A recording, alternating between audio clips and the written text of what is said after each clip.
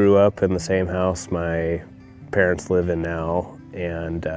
when we were kids we would go out every once in a while and help my dad change irrigation water, and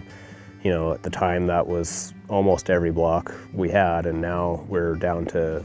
we got rid of our last hand line 2 or 3 years ago.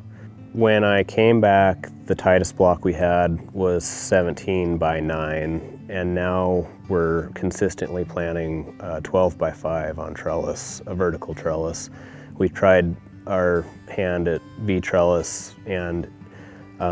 we just find it to be a little more complicated than it's worth, and so right now we're focusing on a vertical trellis and hoping that that is a little bit more of a consistent block.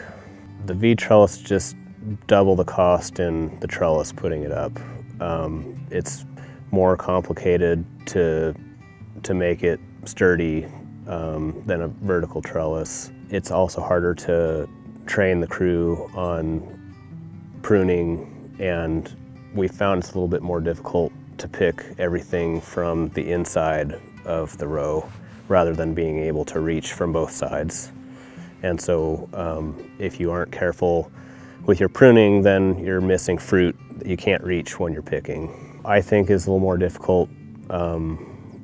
with fire blight. It's easier to see when you can look at both sides of the tree rather than when you're going down the middle of a V-trellis block. You're only looking at one side, so you might be missing what you can't see on the back side of the tree. We've done all of our own installation so far. One thing we did was set up a post driver on our mini excavator. Working on my own, I can get 1 to 2 acre block done in a pretty short amount of time, where before it was a guy on an auger and then a couple of guys putting posts in and lining up, and you'd have 4 or 5 guys doing the same job that now one person's doing. Getting away from the labor intensive side of things, so we run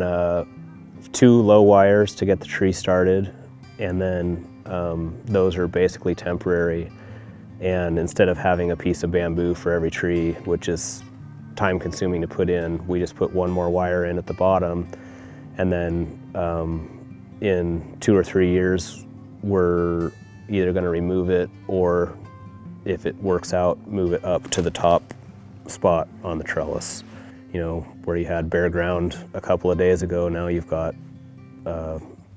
fully planted orchard. When I started, I had no clue what I was doing because I didn't go to school for this, and so I just started attending all the meetings that you could go to, reading articles and paying attention to what other people were doing, and then eventually, before you know it, you kind of start to change roles where you're not thinking about what you need to be doing anymore, and you're just doing it, or you're aware enough yourself that you can come up with your own solutions and not have to rely on somebody else telling you what needs to be done.